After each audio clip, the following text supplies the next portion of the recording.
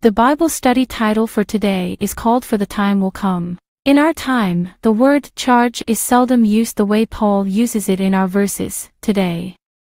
The usage in the King James Bible per our verses today means to lay on, give or communicate, as an order, command, or earnest request, to enjoin, to exhort. I charge thee therefore before God, and the Lord Jesus Christ, who shall judge the quick and the dead at his appearing in his kingdom, preach the word, be instant in season, out of season, reprove, rebuke, exhort with all long-suffering and doctrine.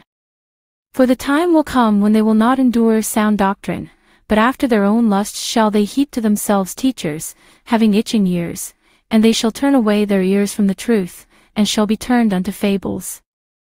But watch thou in all things, endure afflictions, do the work of an evangelist, make full proof of thy ministry. 2 Timothy 4 verses 1-5. Let's break this down. Paul gives a charge, command or earnest request, to Timothy, and it is to preach the word. What word, you might ask?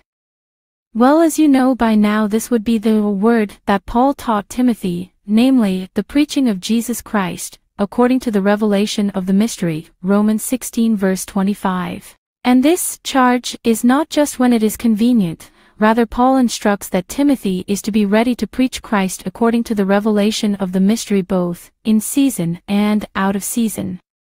And this preaching will include, as needed, the use of the preached word to reprove, rebuke, exhort with all long-suffering and doctrine.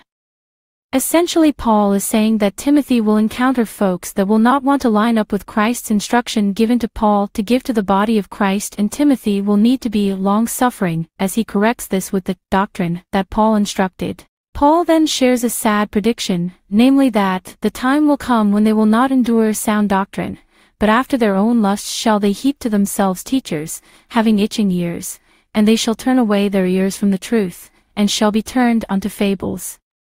Surely, by what we can readily observe in church world, we have come to this time.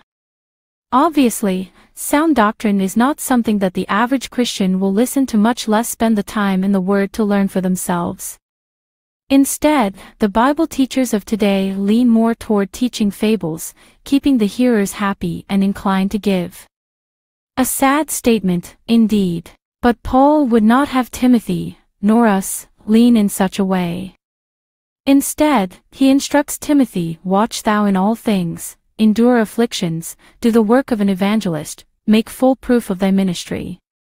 Essentially, Paul is telling his son in the faith, Timothy, to watch, endure, evangelize, and make full proof of his ministry. Example, instruct those one in evangelism with the truths he himself had learned. So, the question to us is, have we come to the time when folks will not endure sound doctrine? It would appear so. And this is why Bible Game Changer was started, example, to challenge believers to learn sound doctrine and know what they believe and why. Certainly, you should not believe what is said here without searching the scripture to see whether these things could be so.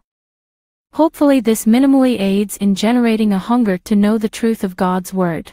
Believer, learn, know the truth. Thank you for listening to this Bible study today.